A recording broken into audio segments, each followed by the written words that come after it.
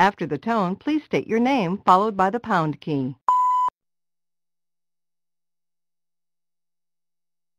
So this is a new experience for me, so I'm looking forward to this as well.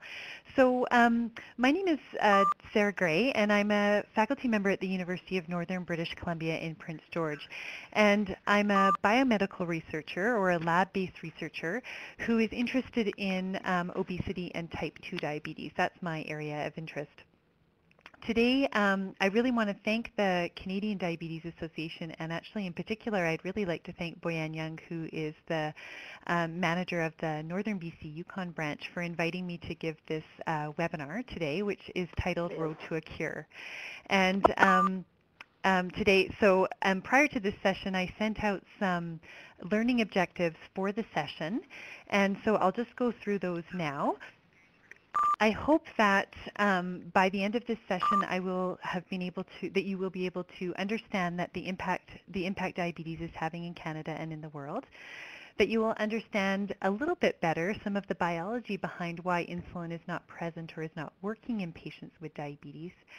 I hope that you will be able to identify or know a little bit more about some of the key challenges facing researchers searching for a cure. And of course, I hope that you will have learned about some of the recent exciting advances in research today that are bringing us within reach of a cure for diabetes. So also, I guess I should thank all of you for being present at this webinar tonight on Easter Monday. So thank you for coming. Like I said, I normally give presentations where the audience is present, and so I can gauge a little bit better, say, the amount of detail people would like, or we can ask questions throughout. That's not the format here tonight. So I am going to talk about research areas that are going on today related to diabetes in broad areas. But at the end of my talk, I am going to focus in on some specific studies that have been published, say, in the last year or so, or 2 years, that have really made key strides in moving us towards a cure. And so if those areas are too detailed for people, I apologize for that. And if there are people out there who want more detail, I'm more than happy for you to contact me by email, and we can continue the discussions at a later date. So diabetes is really a very big problem in our world today. In 2013, it is predicted by the International Diabetes Federation that about 382 million people are living with diabetes. And these numbers fluctuate a little bit depending where you look. But I want to bring your attention to this graph that I've put up, which was actually published in 2006. And at this time, it was predicted that by 2030, that 366 million people would have diabetes. So it's very clear that we are rapidly outpacing the predictions that were made back in 2006.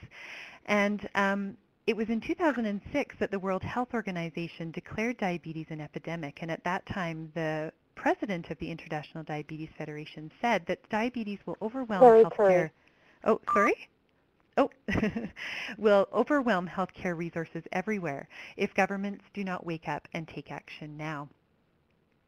And in Canada, we're not immune from these very high prevalence rates. In 2010, it was predicted that about 3 million Canadians are living with diabetes, with another 6 million with prediabetes, costing our country about $12.2 billion a year. And I apologize for those of you who are outside British Columbia listening, but I wanted to bring that number close to home for those of us here in BC. We have very similar rates of diabetes in BC compared to the national average. So as a researcher then, these very high prevalence rates help us to think about what the goals of research are. Hi, Ron. Number one, diabetes research needs to obviously improve patient health and the quality of life of those living with diabetes, but it also needs to reduce the burden of diabetes on global health. So diabetes research focuses on management. So for example, just recently in 2013, the Canadian Diabetes Association published a new clinical practice guidelines which will help us to manage diabetes to the most current standards. But diabetes research also needs to focus on prevention and cure so that we can ultimately try to reduce the prevalence rates that are occurring for diabetes in the world today. So I've today I'm going to really be highlighting some of the biomedical research that's going on related to diabetes. And that's really just because that's my world. There are other areas of diabetes research, including clinical research, for example, drug trials that are going on in patients with type 2 diabetes or type 1 diabetes for the development of new therapeutics. And there is also a lot of research going on with a focus on community or population health. These areas of research are just as important, and so I don't mean to exclude them. It's just that this is my area of expertise, so this is where I'm going to focus talking about today. But biomedical research really, and clinical research and community population health research, all interacts to have an overall goal of improving and personalizing healthcare. So I just wanted to make sure that we were all on the same page. So I just have a definition here for biomedical research, so you understand what I'm talking about when I say biomedical research. It's the area of science devoted to the study of the processes of life, the prevention and treatment of disease, and the genetic and environmental factors related to disease and health. So biomedical research is really predominantly lab-based research that's really trying to understand the biology behind the disease.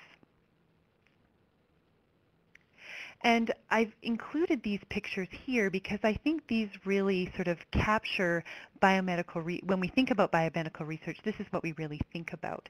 So it's research that's going on in the lab, in the test tube, in cells that are in culture, or in animal models of disease, including rodent models. But of course, as a biomedical researcher, the goal of my research group is not to cure diabetes in a mouse. And so we have to remember that the results that we generate from biomedical research in the lab need to move from the bench to the bedside where they have an impact on human health. So we raise a lot of funds for biomedical research, and I've just included some pictures here from different charitable organizations. The government also supplies or allocates a lot of funds for research. So organizations like the Canadian Diabetes Association raise funds, and part of their mandate is to fund research, including biomedical research. So as a diabetes researcher, I get questions like, is the investment in biomedical research worth it? Has biomedical research improved the way we treat and manage diabetes? And are we close to a cure for diabetes? So fortunately, in the field of diabetes, we really don't need to look far to find or to realize the impact that biomedical research has had on this disease. So, and of course, I'm talking about the discovery of insulin that happened in 1921. So prior to that time, diabetes really was an acutely lethal disease, and after that biomedical discovery, diabetes became a chronic disease that people lived with. So I just want to take a few minutes, not too long, but just a couple of minutes to reflect on that success of biomedical research in the world of diabetes. So because we as Canadians should be extremely proud of this biomedical success in that it occurred at the University of Toronto in 1921. And this picture here is the team of researchers that were directly involved in that discovery. So this is a picture of Dr. McLeod, who was the head of the Department of Physiology at the time at the University of Toronto, and he granted Dr. Banting, who was a surgeon, a physician, and his summer student, Charles Best, he granted them lab space and funds to carry out their experiments. Dr. Banting, building on research that had been done by other diabetes researchers, he felt that there was a secretion from the pancreas that was lacking in diabetics. And he had an idea for a technique to isolate that secretion. So in 1921, he and Charles Best worked in the lab on using diabetic dogs to extract that secretion. And then that extract that contained the secretion, which we now know was insulin, was given back to diabetic dogs, and he was able to reverse the symptoms of diabetes in these dogs.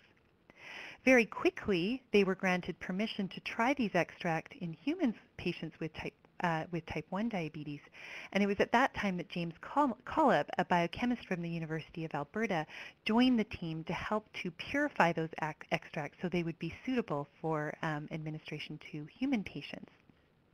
So in 1922, the first patients to receive those extracts, dramatic results happened. So they were able to reverse the symptoms of diabetes with daily insulin treatment. And because of these very exciting results, Dr. Banting and Dr. MacLeod were awarded the Nobel Prize in Physiology or Medicine in 1923. So this is that famous picture of Leonard Thompson, who was the first patient to receive insulin. At the time this photograph was taken in 1922, he weighed 25 pounds and was near death. And shortly after receiving the extracts, his health dramatically improved. So it was this insulin therapy that, prior to insulin therapy, a child diagnosed with type 1 diabetes lived for less than 12 months. But with daily insulin therapy, it became a chronic disease. And Leonard Thompson actually went on to live for an additional 13 years. He died at 26 or 27 from a pneumonia. But other patients within that first cohort, like Ted Ryder, survived for 71 years on insulin therapy. So it really was an incredible discovery that had a significant impact on the human condition. But as many of you know who are or listening tonight, that insulin therapy is not a cure, and it has now been used to treat diabetes for 92 years. So what's going on in diabetes research today to take us past that, to take us closer to a cure? And what I hope I will impress upon you tonight is that all sorts of areas of biology are being studied in the context of diabetes research. So we have physicians and surgeons who are trying to improve, for example, islet transplant protocols. There are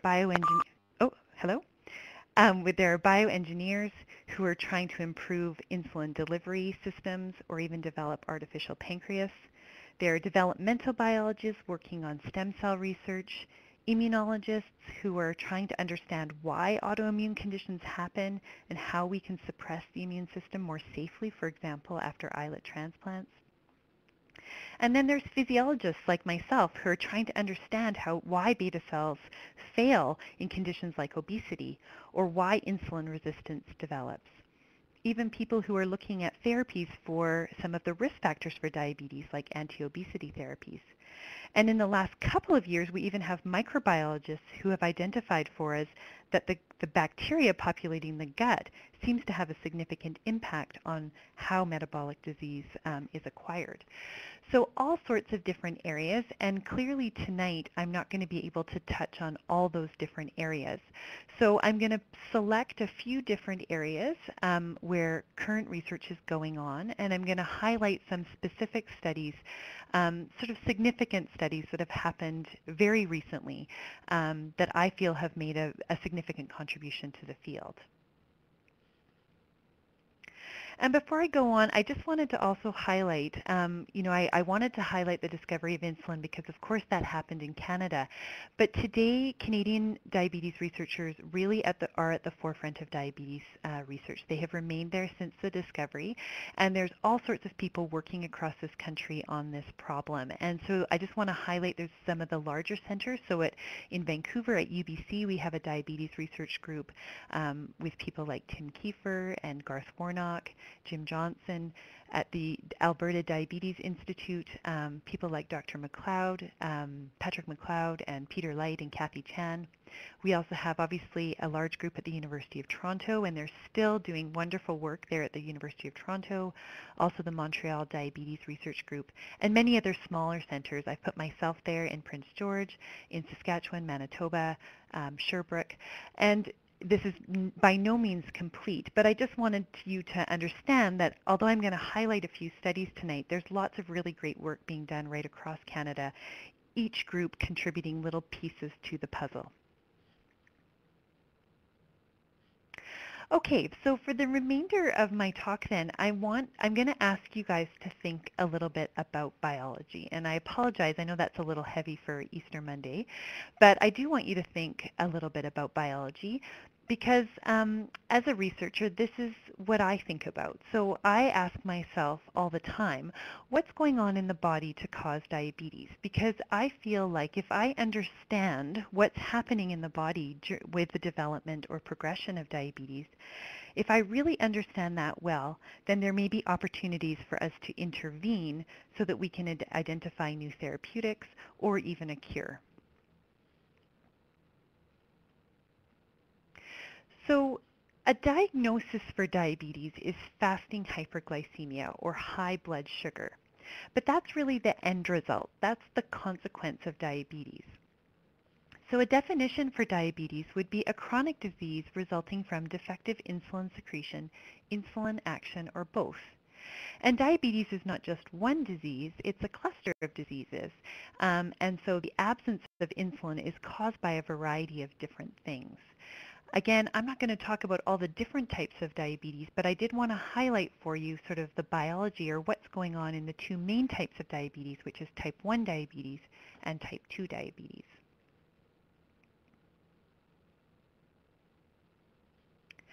Okay, so I'm going to use this slide throughout the remainder of my talk just to sort of remind you about some of sort of, I guess, the underlying biology. So in this individual here, we have an organ, or in all individuals, we have an organ called the pancreas, which really has two jobs within the body. Number one, it makes digestive enzymes. And number two, there are cells within the pancreas that are located in these clusters of cells called islets that produce hormones that help to regulate metabolism. And one of those cell types is called a beta cell. And here in this picture, that's the pink cells. And beta cells produce a very important hormone called insulin. And when insulin is made by the pancreas, it then gets sent out in the blood to act on other cells around the body, and it helps those cells to take up sugar and use it as fuel. So in type 1 diabetes is an autoimmune condition. And what do I mean by that? The immune system, for some reason, recognizes these pink cells or these pancreatic beta cells as strangers or foreign. And the immune system then attacks these cells and destroys them. So in type 1 diabetes, the insulin-producing cells of the pancreas are destroyed, and that leads to an absence of insulin. In type 2 diabetes, the underlying cause is a little different. So in this case, the insulin that is produced by the pancreatic beta cells, for some reason, in most cases of type 2 diabetes, for some reason, it doesn't work very well in these peripheral tissues, and a condition called insulin resistance develops. And when the insulin's not working very well in these cells, the pancreas then says, oh, the insulin's not working, I better make more insulin. And for a time, or in some individuals, this can carry on for quite a long time. But in most people, the beta cells of the pancreas sort of get tired from overproducing this insulin, and ultimately they fail. So in type 2 diabetes then, we have defects in the way insulin is working, and we also have defects in the way insulin is being made. But the end result is similar. We don't have enough insulin to do the job and to maintain metabolic homeostasis. So although the end point can be quite similar in type 1 and type 2 diabetes, the underlying causes are different, and therefore research focused on these two different types of diabetes often focuses on different areas of the biology. Okay, so diabetes research is going on all along this pathway. Some people are looking at risk factors for the disease. Others are looking at ways to replace those insulin-producing cells. Other people are looking at ways to replace that insulin, and others are looking at areas of insulin sensitivity.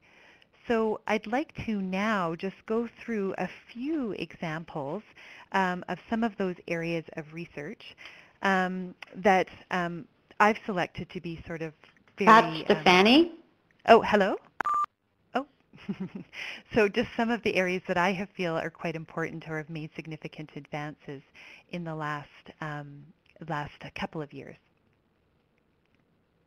Okay, so I'm going to focus first on the replacement of insulin because I think that that's a very easy way to think about the way I'm going to approach this.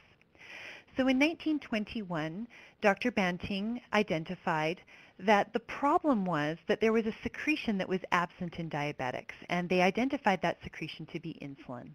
So the problem was is that insulin was absent, and we now know in, say, type 2 diabetics that perhaps not enough insulin is being made or that insulin's not working.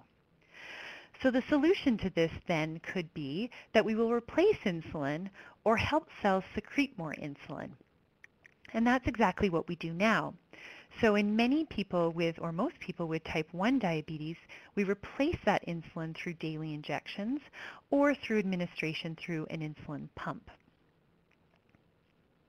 In many type 2 diabetics, we will use pharmacological or agents or drugs to help the remaining cells, the remaining beta cells, to secrete more insulin. Okay, and we use drugs like sulfonylureas or glyburide or incretin agents such as Januvia. Okay, so that's an example of a sort of a problem and a solution. But what about for the future? We don't, unfortunately, when we administer insulin exogenously through injections or through a pump, we don't get that really tight, fine-tuned regulation. So when cells of the body produce insulin, they are able to respond to changes in blood sugar on a minute-to-minute basis.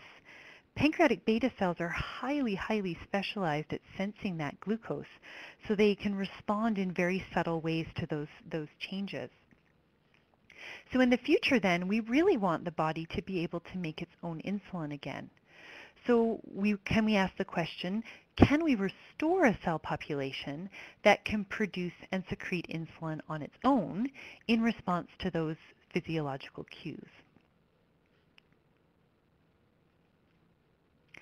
So instead of focusing here on insulin, I want to move back a step and focus on those insulin-producing cells. And this time I'm going to suggest then that the problem is that insulin-producing cells have been destroyed, for example in type 1 diabetes by autoimmune attack, or the insulin-producing cells are malfunctioning, for example in obesity. And so the solution then, in this case, could be to replace the insulin-producing cells or restore function of insulin-producing cells. So I'm going to start here and highlight one particular area of research that's currently going on, trying to find a way to replace these insulin-producing cells. Okay. So replacement of insulin-producing cells, as many of you or all of you in the room know, we can do that now through whole pancreas or islet transplantation. And again, islet transplantation was a protocol that was developed here in Canada at the University of Alberta, and it's actually called the Edmonton Protocol. It was developed in the year 2000, and it's a very effective therapy for diabetes. Unfortunately, there are a lot of limitations associated with islet transplantation. So islets for islet transplantation must come from donors, and there's not enough islet donors for all diabetics. So actually, very few diabetics are treated with islet transplantation.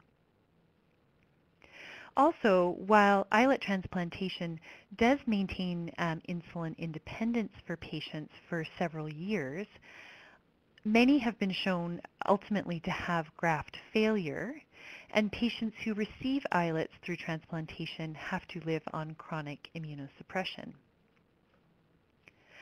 So there's a fair bit of research going on to see if we can overcome some of these limitations. So number one, if we look at that first limitation, can we find a renewable source of beta cells? And this is a question that is being asked by many different researchers around the world. Oh, I'm just looking at the chat here, and it says, what is an islet? I hope I was able to explain that. I'm sorry if I didn't. So an islet is a group of cells or a group of hormone-secreting cells that are present within the pancreas.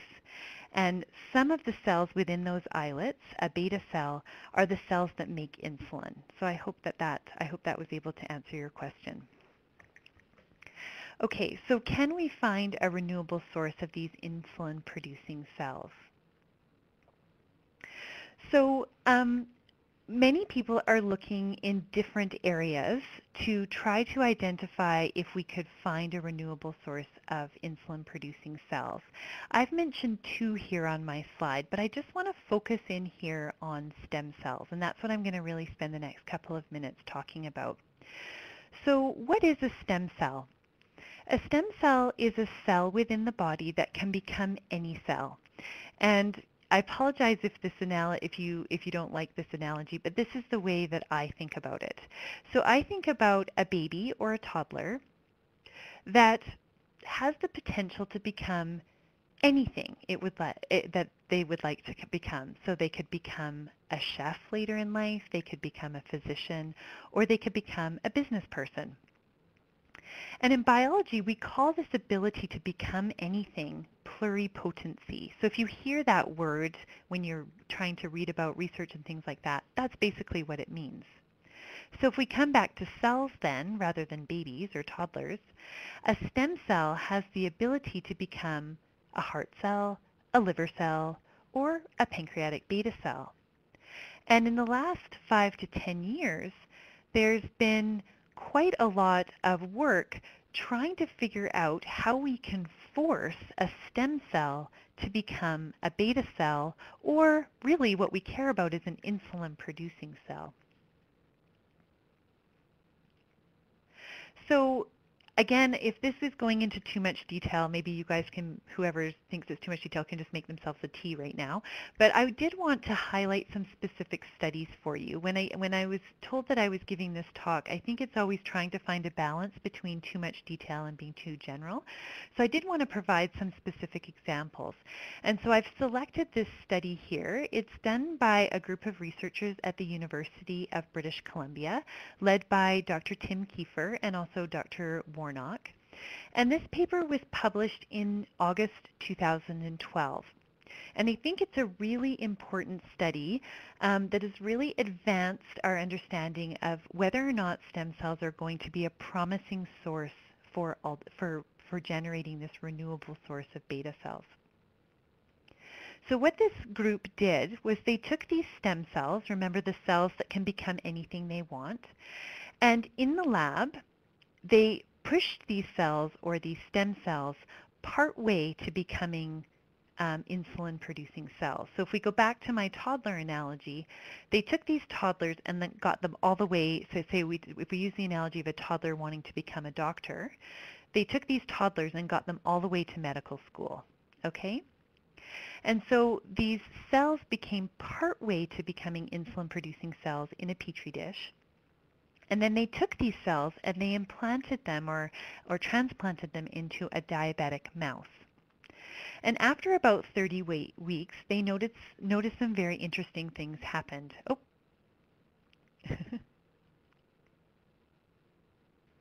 Oh, I think I've just lost everybody for a minute.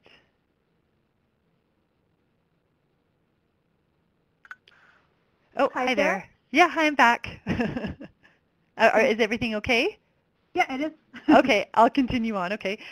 So they transplanted these cells into the kidney of a diabetic mouse, and after about 30 weeks, they saw some interesting things happening. So they looked at these cells, and they noticed that, so in this slide here, cells that are red are making insulin.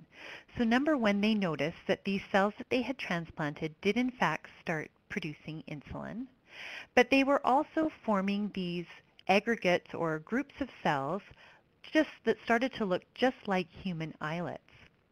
And after about 30 weeks, these aggregate cells that were producing insulin reversed diabetes in these mice. So this was a very important study because not only did it show that stem cells could become insulin-producing cells, but these insulin-producing cells could in fact reverse diabetes in an animal model.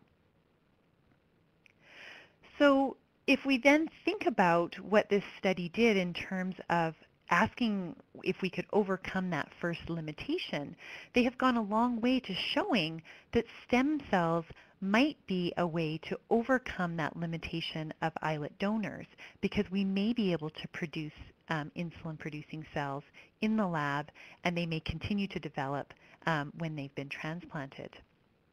But of course, if we were to use stem cells in, for example, a type 1 diabetic patient, remember we'd be putting these cells back into that very hostile autoimmune environment.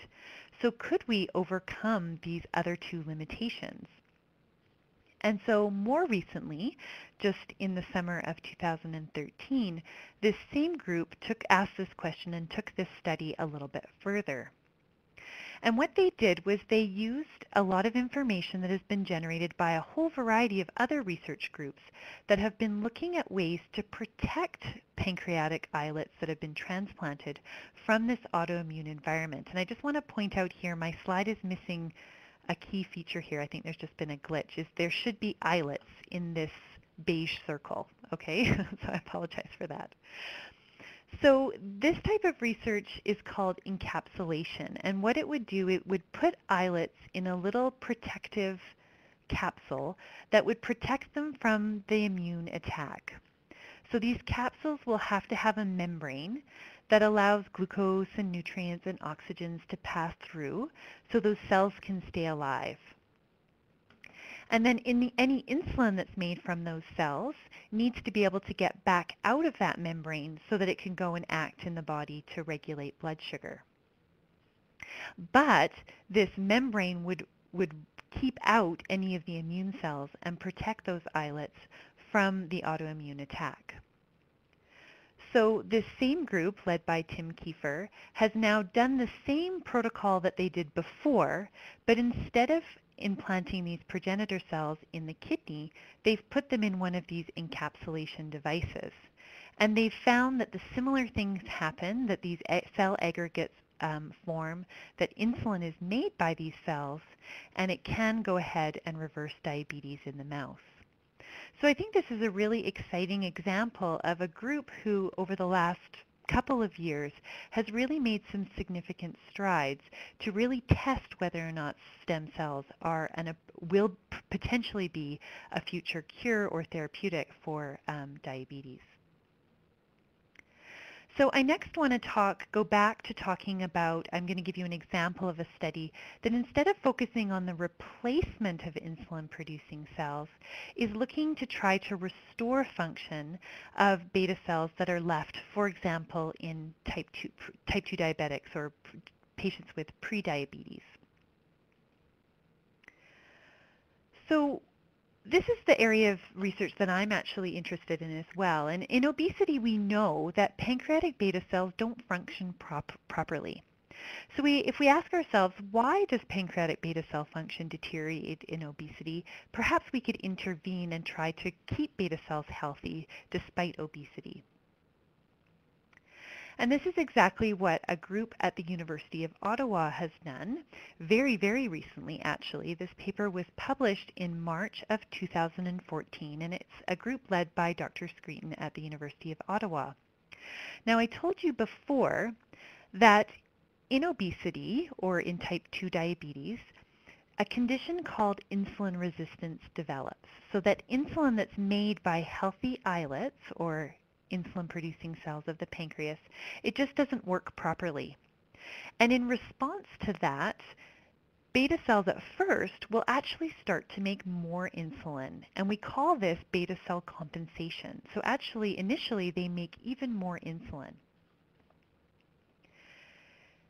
And this group here, this group of researchers, has just recently identified a particular protein, and we can just call it the blue protein for now, but a particular protein that is very highly expressed in islets that are in this compensatory phase. And more interestingly than that, they noticed that this blue protein goes away if we look at islets that have failed or are no longer able to maintain that high level of insulin production, the ones that got tired. So they suggest that if we could preserve this expression of this protein, we could actually prevent beta cell failure from happening. And that's exactly what they've been able to show right now in a rodent model. So again, this is very preliminary work, but it highlights a very exciting new avenue to explore for new therapeutics for patients with type 2 diabetes. Because if we could freeze the beta cell in that sort of pre-diabetic state, then early pre-diabetic state, then we may be able to maintain beta cell function either indefinitely or for a longer amount of time despite the development of insulin resistance. Okay, so I'm almost there. I just have one more example for you. So I hope people are interested still, and that you're with me. So I have one more example for you because I wanted to try to span the breadth of diabetes research. And so the last area that I'm going to focus on is this insulin resistant state. So remember what I said in type 2 diabetes, one of the precipitating factors for type 2 diabetes seems to be this development of insulin resistance, or insulin doesn't work very well in the body. So the problem is insulin resistance. So then the solution then could be ways to try to restore insulin sensitivity. Now, nowadays we do have pharmacological agents or drugs that help to restore insulin sensitivity in patients with type 2 diabetes. So many of you are familiar with the drug metformin. Metformin works in some ways to restore insulin sensitivity because it improves the way our liver responds to insulin. And others of you may be familiar with a drug called rosiglitazone, or you may have heard of it as Avandia, that was actually a very potent insulin sensitizer. Unfortunately, rosiglitazone or Avandia in 2007 was also identified to have the potential to cause cardiovascular side effects. And so nowadays, rosiglitazone is not prescribed widely. But researchers are still on the hunt for new insulin sensitizers. And there's one that has been given a lot of attention recently. I was at a conference in January where there was a lot of talk about a new target that may be a new insulin sensitizer on the market shortly. So, and again, I don't need you to know a lot of details, but I just wanted to introduce you to some of this language that's going on. So FGF21 is the new target. And FGF21 is a protein that in rodents, and I'm going to highlight in rodents, has for the last couple of years has been shown to be able to induce some pretty significant effects on metabolic disease. So activation of FGF21 can induce very potent anti-diabetic effects. It can also have potent lipid-lowering effects, so it can lower cholesterol, and it also has significant weight-reducing effects. So this seems like a fairly promising target for a new therapeutic, but not much work yet has been done in humans until just this year. So in this year, there have been 2 studies that have come out by a company, actually by Lilly, who are showing some of the very first results of targeting this protein in humans. And these results have just come from a few weeks trial. It's not long-term therapy yet, but they have been able to show that FGF21 in humans does have similar weight-reducing effects and lipid-lowering potential. And the anti-diabetic effects, they have only so far been able to show modest effects, but remember this trial was only a few weeks long. And so by being able to improve these factors here, in the long term, perhaps maybe after a couple of months of therapy, they may also be successful at causing anti-diabetic effects. So I just wanted to put this one on your radar because I think in the next couple of years we're going to hear more and more about this potential candidate and whether or not it might make it as a potential therapeutic for metabolic disease such as obesity and diabetes. And right now there's not only Lilly's working on this, but several companies have several agents that are currently in clinical trial and may one day become the next sort of target for insulin sensitizers. Okay, so I hope that throughout this I've been able to show you that by understanding the biology, there's all sorts of different areas of diabetes research going on that may lead to improved therapeutics or a cure for diabetes. And obviously I didn't have time to talk about all these different areas today. We focused on the use of stem cells to replace these insulin-producing cells. We also talked a little bit about restoring or preserving beta cell function in prediabetes or conditions like obesity. And we also talked about the potential for identifying new drugs that could sensitize the body to insulin. But there's all sorts of other areas going on, and diabetes researchers around the world and in Canada are working hard to put these little jigsaw puzzle pieces together. So in conclusion then, I hope that I have been able to convince you that diabetes is a significant global health issue. I actually don't think this is the audience that I need to convince that of. That diabetes is a cluster of diseases that has different underlying causes. I also hope that you have understood, or you can take away from this, that diabetes is really a very complex biological condition. And so researchers then must overcome many hurdles in the road to a cure. And I hope that I've been able to convince you that there are many exciting advances in research that are being made around the world and here in Canada. And I'm very sure that these advances will contribute to improved therapeutics and a cure for diabetes in the near future. And I'm just going to put up here the references. These are the specific references of those studies that I talked about in a bit more detail. And for anyone, like I say, that would be interested in getting a hold of these papers or doing any more reading, please just contact me, and I'm by email, and I'm happy to try to send these on to you or anybody else that might be interested. So again, thank you so much for your attention. I hope I've been able to pitch it at the right level for you, and any feedback in that regard would be really appreciated. Thank you. Thank you so much, Sarah. Okay. I've just noticed that I've had 2 questions come in at the bottom of our chat here. Oh, yeah. One is, why do some obese people become diabetic and others do not? Okay, yeah, that's a great question, and I work on obesity and diabetes, and it's a very, very interesting observation that actually has driven a lot of my research. Because while we can say that about 80% of type 2 diabetics are overweight or obese, many, many fewer obese individuals are diabetic. And so there's many different sort of hypotheses or ideas out there why people with diabetes why people with obesity may develop diabetes. And I'm just going to share one of those ideas with you today. So the other thing that you'll notice about when we think about obesity and diabetes, there doesn't seem to be sort of a threshold of weight to gain before you get diabetes. So you'll have an individual that may weigh 300 pounds and be metabolically healthy. But then you have another person that, suddenly gets a new job and has to spend a bit too much time in front of their computer. They put on, say, 10 to 15 pounds, and they develop diabetes. So it's not an absolute amount of weight. And so one of the things that my lab has really been interesting is this idea of how capable adipose tissue or fat tissue is to expand to accommodate excess calories. And it seems like if your fat tissue can expand greatly to take up that fat tissue, fat is actually a really great place to store excess calories. It stores it nice and safely.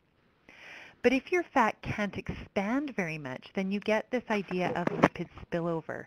And what happens is instead of the lipid accumulating in fat, it starts to build up in other tissues like liver or skeletal muscle. And you've probably heard of fatty liver and how bad for you fatty liver is. Mm-hmm. And so we think that when lipid accumulates in these other tissues, that it can cause problems. And the beta cell is one of these cells that can have lipid accumulate in it. So we think that for people whose sort of fat tissue doesn't expand very well, that this lipid starts getting stored in other tissues where it shouldn't. And this is maybe why these people are more susceptible to developing diabetes than others. And I know that was a bit long-winded, but that's one area that I'm quite interested in. No, that's great. Mm-hmm. Okay, and there's another one, so I'm just going to scroll here.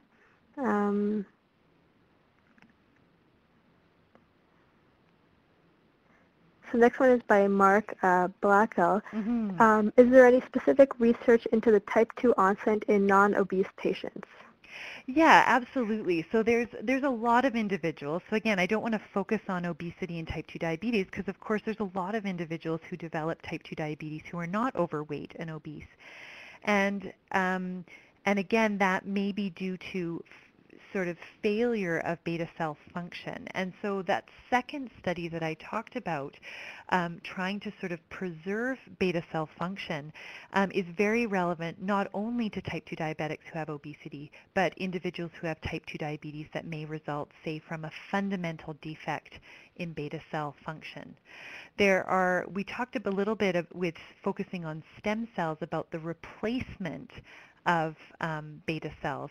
Well, another sort of area of research that's in that vein is trying to encourage beta cells that remain in type 2 diabetics. So for example, a non-obese type 2 diabetic that just has a few pancreatic beta cells left. Could we target those beta cells and get them to proliferate or divide so that we can grow beta cells back within that individual?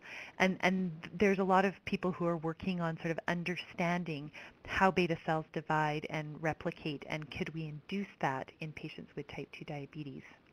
And of course, individuals who are non-obese, we want to understand what goes wrong with their beta cells. Why do the beta cells become non-functional? And if we understood that, then we might be able to intervene again. Great, thank you. Mm-hmm. I'm just going to scroll to the next one here. What is the relationship of diabetes and sleep apnea? This is by Sec. Yeah, now that one might stump me a little bit, and I apologize. Maybe I will try to look up a little bit later. So I'm very aware of the association between obesity and sleep apnea, but I'm not actually sure, and you as the audience would probably know better than me about non-obese diabetics and sleep apnea if there's a connection. So I apologize that I don't know the answer to that. But in terms of obesity, we do know that there's a strong connection between being overweight and obese with sleep apnea. But I'm sorry, I don't know if I have the answer in terms of a mechanism for that one. No problem. The next one is by Jim Bates. What do we call HBS caused by neuroglycopenia? Sorry, I probably butchered that word. Oh, what do we call HBS? I'm not sure if I understand that acronym. Caused by neuroglycopenia. Oh, I might need Jim to elaborate a little bit for that question for me. Maybe he can do that, and then we can come back to him. No problem. Jim, if you can just type over there. Okay, sorry. And then another one just by Eva. You mentioned, I guess, this was followed by email, so I don't know if the diabetes site had your email, if you just want to type it in there for them. Sure, I can definitely. So if I put it in the Q&A set or the chat box, is that just in the chat box will be fine. Okay, sure.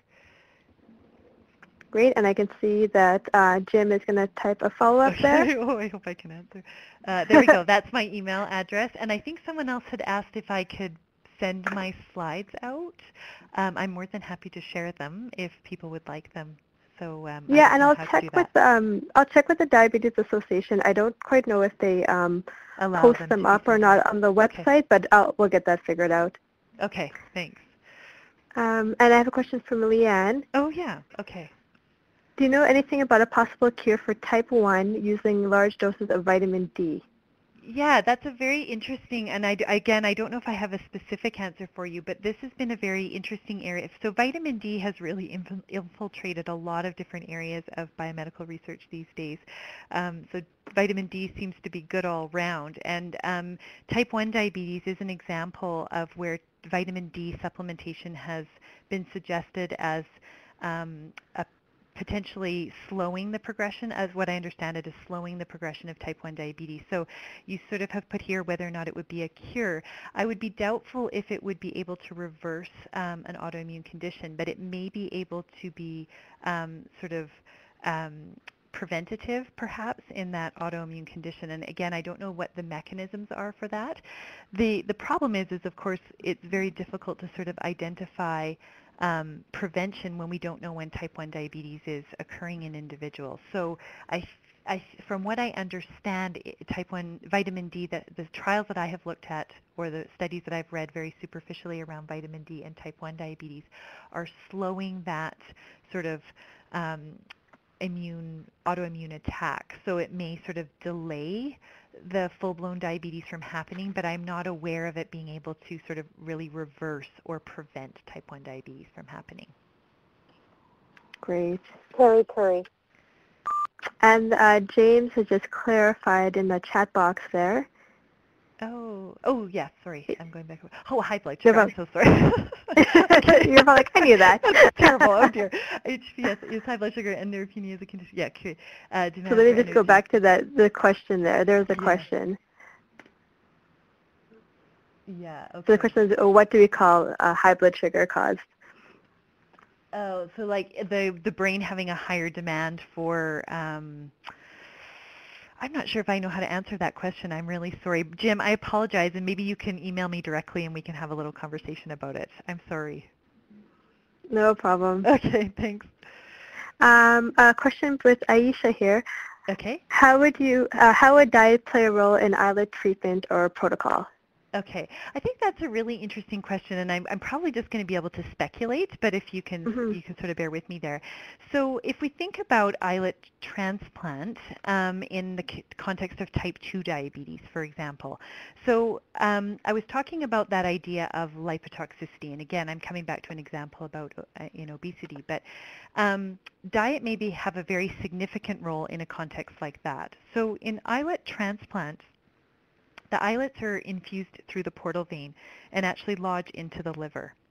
So when I just told you there that we get that lipid spillover and fat accumulating in cells in peripheral tissues, including liver and pancreatic beta cells and skeletal muscle.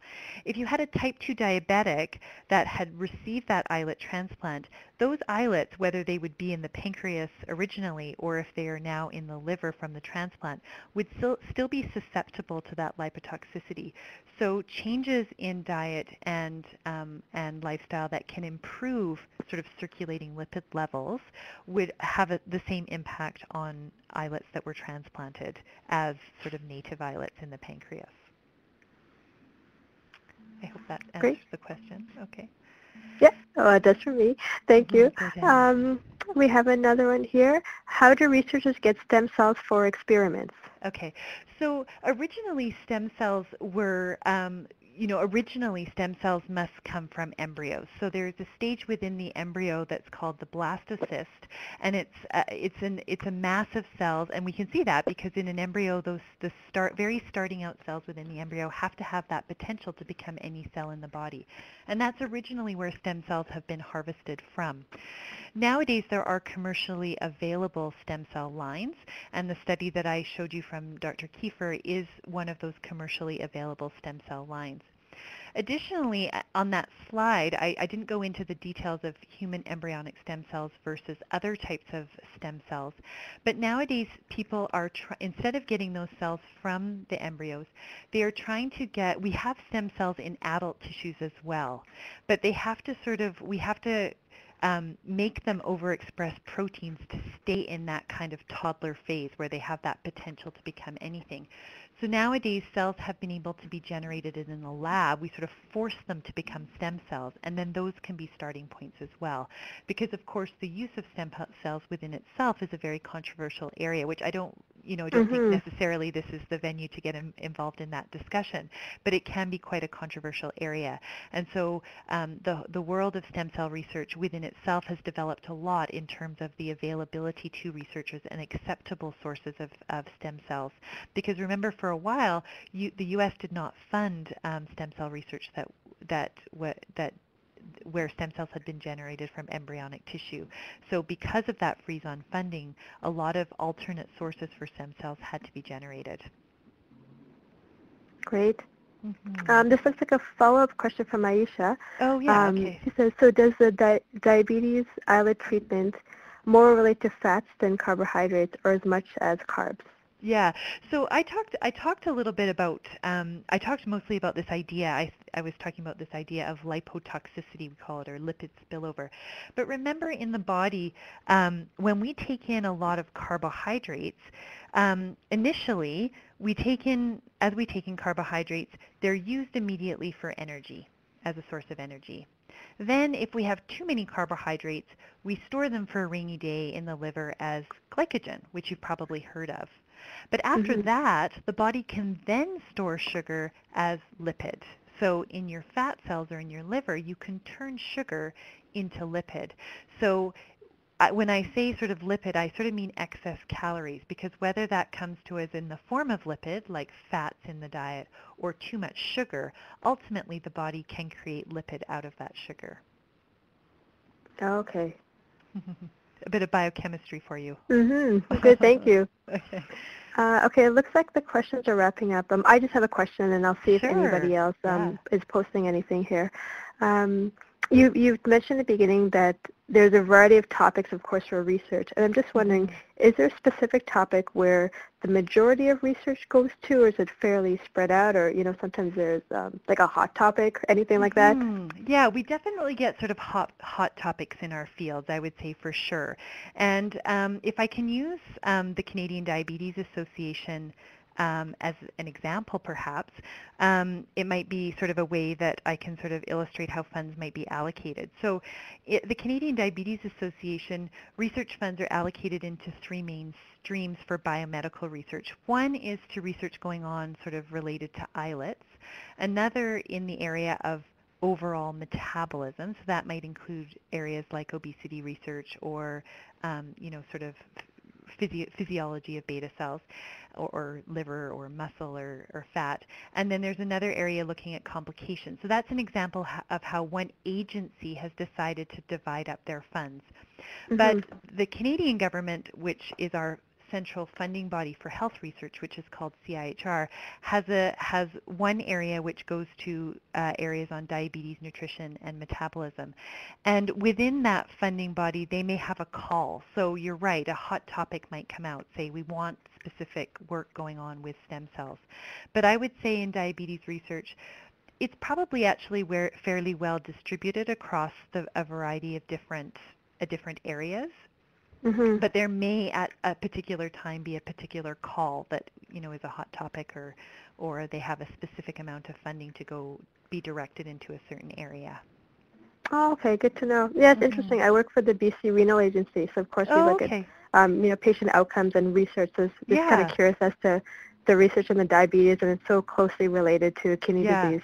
Totally. Yeah, and also I should say too that I'm much more familiar with sort of the funding that goes to the biomedical world, but of course then there are other funding sources that will go to clinical trials. So they'll often have a separate pool of money that will go to drug Mhm. trials, or a separate pool of money that goes to other aspects of diabetes research, say how like educational programs, or how Yes. social uh, social factors influence the prevalence of diabetes and things like that.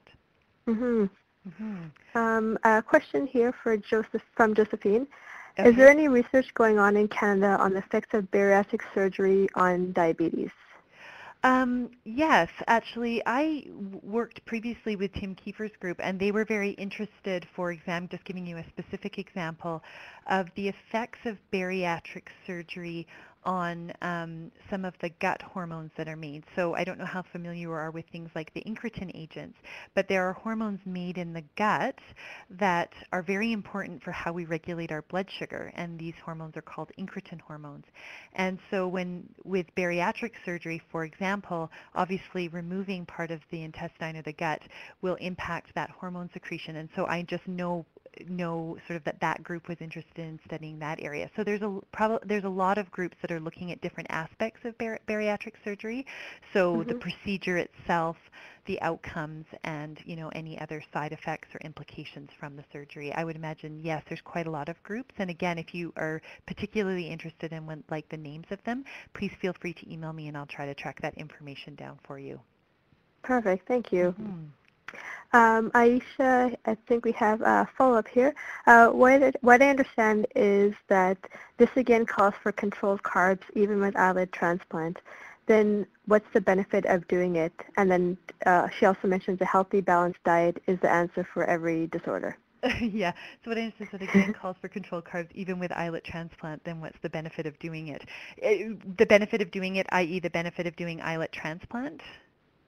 Is that, I think that might be, It looks like it, yeah. Okay, so yeah, islet transplant is, as I highlighted for other reasons, so for example, the continued autoimmune attack, or in this case what you're saying, you're still having to have the control of carbohydrates. The islet transplant doesn't take those other factors away. It does though provide insulin independence for patients for quite some time, and it's an alternate therapy to daily insulin injections or administration. And it's interesting because I think now it must have been about 4 years ago I attended one of the Canadian Diabetes Association meetings, and I met a patient there who had had islet transplant. And I think that prior to that, it's not really my area of research, and I hadn't interacted with patients before who had received that transplant. And so I had sort of that similar, well, why are we doing this? Because the islets are just going to get attacked again. But talking to this patient just made me realize he was so over the moon about this procedure that he had had that had made him insulin dependent and improved his day-to-day so dramatically.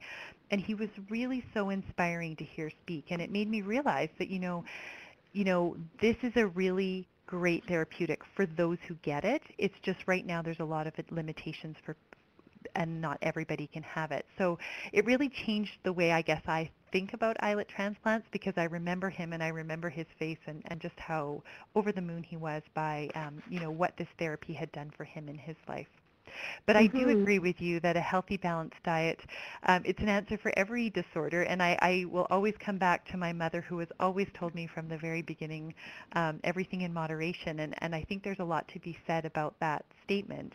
But I work a lot on obesity again. And I think we need to remember, though, that for some people, maintenance of metabolism or body weight or whatever it be, it's a different battle for everybody. And so we have to be sympathetic to the fact that, while some people will be more susceptible to the development of diabetes because of their genetic background, others will be more susceptible to the development of obesity because of their genetic background. So, I come from a long line of thin people. And so for me, I have a much easier time to maintain my weight than, say, my husband, who comes from a family who's constantly battling their weight. So I think that the more we can understand about how genetics are involved or the physiology of these conditions, the more individualized we can make medicine and treatment. Great. And she said, thank you. Okay, we have a question from Gary. Do you recommend insulin therapy over oral meds in type 2 diabetics? Okay, so I just need to preface, I'm not a clinician, so I try to not make any sort of recommendations about what people's management should be, because I just don't have that expertise. But I think that, so it just depends, because the oral medications for type 2 diabetes, they act in a variety of different ways. So at the start of the talk, I think I talked about, for example, sulfonylureas or glyburide, which will sort of promote insulin secretion from the islet, from the pancreatic beta cell, irrespective of if glucose is there. And so one of the severe side effects of that is hypoglycemia. But some of the newer drugs, like the incretin agents, they promote that insulin secretion in a much safer way. And actually, interestingly, what we're learning about the incretin agents as more and more patients are on these drugs for a longer period of time, they seem to have other effects that are actually sort of helping the disease state. So, for example, incretin agents can help with restoring that pancreatic beta cell function in some of the beta cells that are left over. They may have effects on weight and other areas of metabolism. So, I personally don't recommend either, because again, I'm not a clinician, but I think that what oral medications do is they allow patients to be insulin free so that they don't have to be having daily injections. And some of the new drugs might actually work not only to replace that insulin, but to actually help the disease state. And so I think that we definitely want to still focus on generating new therapeutics for type 2 diabetes that can be taken orally, but maybe mending the disease process in addition to replacing that insulin. Great, thank you. It looks like we have another question coming through the chat by Fred. I'll just wait till that comes through here. Okay. And Ron says, thank you for brightening the future, and he appreciates the webinar. That's very sweet. I really appreciate it. I find it hard to know what level to pitch these at, so also if anybody has any feedback that they'd like to give, because if I do them in future, I'm more than happy to adjust the way I give the talk. So No problem. A message here's from Fred here. What is the differences between diamicron and metformin? Okay, so this is where you're getting me on my lack of clinical knowledge. I don't know. Metformin I can tell you about, but I don't know diamicron. So unless you can give me a little bit more info, I might be not be able to answer this one for you. No problem. Yeah, I understand it is clinical there. Yeah, some of the drug names and stuff, I have to tell you, I know the drugs in classes, but rather than sort of the individual names. So if you can help me with that, you guys are the experts on that, and if you can help me, that would be great. Yeah, I'll see if he responds. I know the names because my mom's diabetic, so I recognize the names, but I can't tell you more than that. That's terrible. I should know. No, it's okay. Okay.